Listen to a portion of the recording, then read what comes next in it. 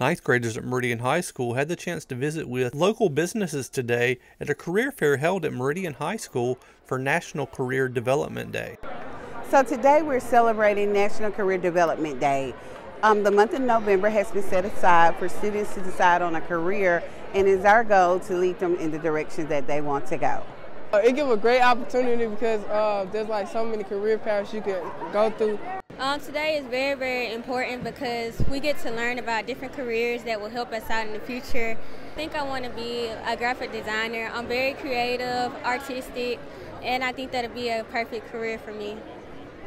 I'm planning to go to Yale University to become a criminal defense attorney. I plan on going to college and getting a degree in psychology to become a therapist.